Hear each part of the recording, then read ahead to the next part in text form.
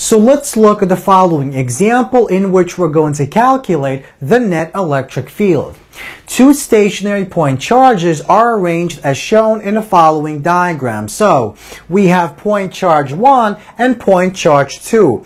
The charge on point charge 1 is negative 20 microcoulombs. The charge on point charge 2 is positive 40 microcoulombs. So we'd like to calculate the net electric field at point A.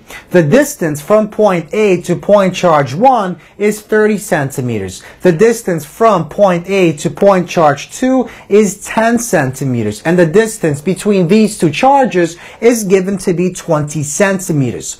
Now, if we draw a line that bisects, we'll see that this section becomes 15 centimeters and this section becomes 5 centimeters. Now we have two right triangles. We're going to use these right triangles to calculate the angle in just a moment. So, let's begin by looking at the free body diagram for all the electric fields acting at point A. So because we have 2 point charges, we'll have 2 electric fields. Let's call electric field E1 as the electric field as a result of point charge 1. Now it will point beginning at point A directly at point charge 1, and that's because this has a negative charge. Now, we'll call electric field vector E2 as the electric field as a result of point charge 2.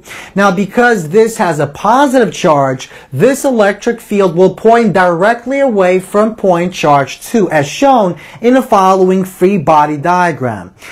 Now, angle theta 1 is the angle vector E1 makes with respect to our x-axis, and angle theta 2 is the angle that this vector makes with respect to the x-axis. So let's go back to our diagram here. We have 2 right triangles, and notice angle theta 1 is angle theta 1 in this right triangle, and angle theta 2 is this angle in this right triangle. So we have 2 right triangles. We can use our trig functions.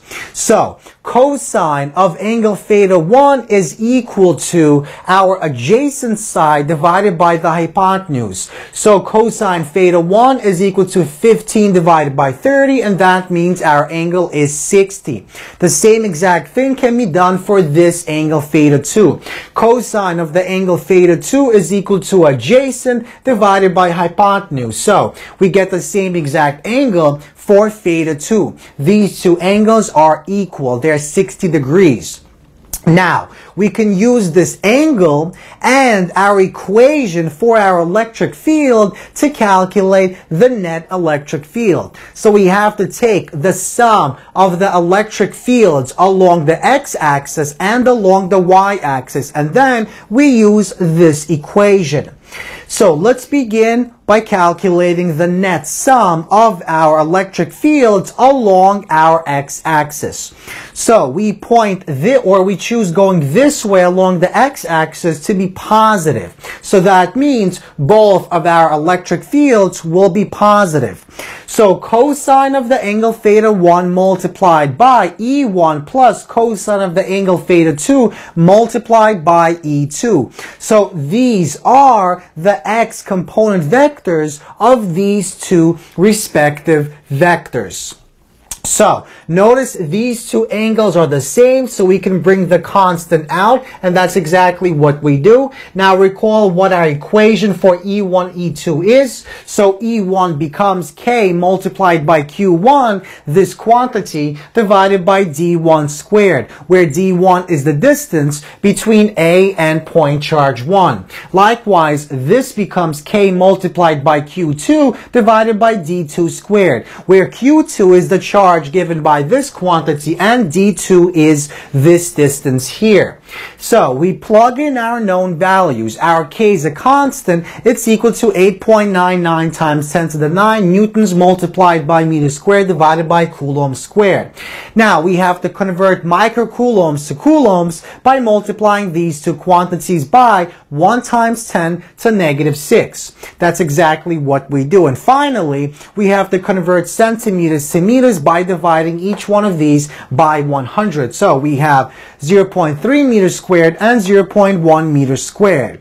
So we take the sum, we multiply by cosine 60, which is 0.5, and we get 1.898 times 10 to the 7 newtons per coulomb is the sum of the electric field acting along the x-axis. Now, the same exact is done for the y-axis, but instead of using cosines, we're using sines now because sine will give us the y component.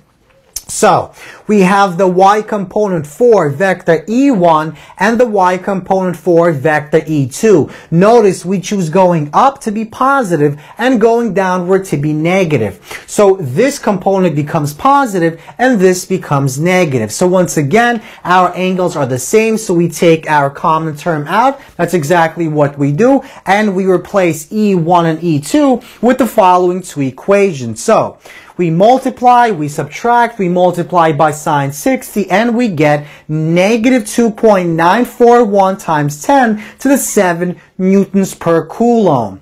So the negative simply means it points in the opposite direction of the chosen positive. So it will point downward. The net force along the y, or the net electric field along the y-axis will point downward. Finally, we plug in our values into the following equation.